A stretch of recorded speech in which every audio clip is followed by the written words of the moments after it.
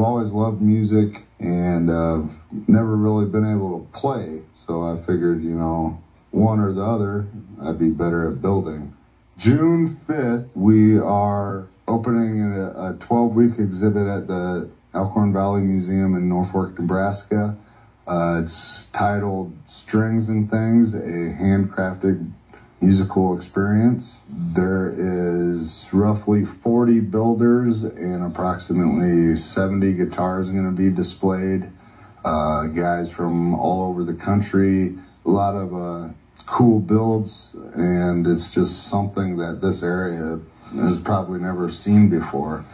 I worked for a company here in Randolph building cabinets for about 5 years, so I learned a lot about woodworking. I used to take home all their scraps, you know, stuff they'd throw away, and I would make use of it, and I still do that. I save every little tiny scrap I can, because there might be use for it on the next project or, you know, project down the road.